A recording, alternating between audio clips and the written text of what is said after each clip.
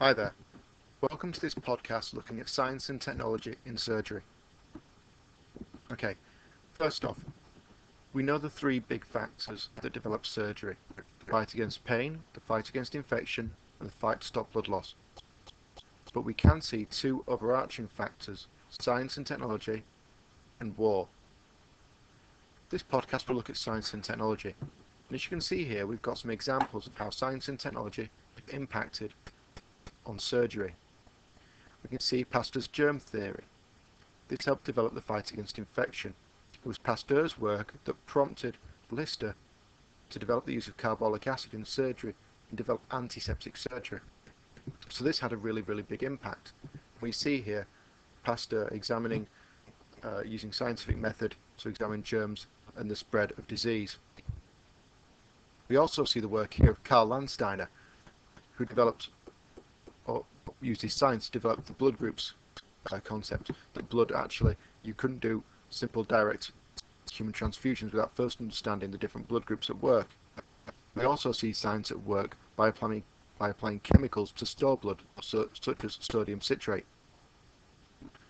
We can also see here scientific reasoning, the need to experiment, Simpson and his fellows sniffing chemicals and discovering chloroform as a useful anaesthetic. So science has had a very big impact over the three major aspects of surgery. If we move on, we can see how technology has also impacted on surgery. When Simpson discovered chloroform, the number of deaths from its use actually increased, and this was because certainly the fit and fearful were inhaling too much of the chloroform in one go and stopping the heart. So John Snow, examining patient records, discovered this and created an inhaler, thus improving the regular dosage of chloroform as an anaesthetic. We also see here X-rays developed by Wilhelm Röntgen. Now, Röntgen didn't actually apply a patent to his discoveries, so they were widely spread and certainly further advanced by the use of war, which we'll come on to later. Finally, we can see another example of technology with the hypodermic needle. This, as you can see with the measurements along the side, improved the accuracy of the dosage of drugs being given and also the extraction of blood. Now, if we imagine a question such as this: science and technology was the most important factor in the development of surgery, how far do you agree with this statement? This is something that could come up as a question 5 if it's also applied to a number of sources. And the simple yes argument is, if we have a look at science, the impact of Pasteur and the germ theory, Simpson and chloroform, we see how science has made a major impact on that, and we would detail that we'd apply more detail to that and explain why it's important, and the same for technology. However, there is a counter argument.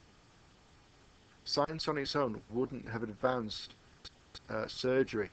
Communication, the spread of ideas, was actually increasingly important, otherwise the impact is quite limited. Likewise, war provided huge advances in the use of X-rays, and industry developed the use of carbolic acid with the ideas of a spray.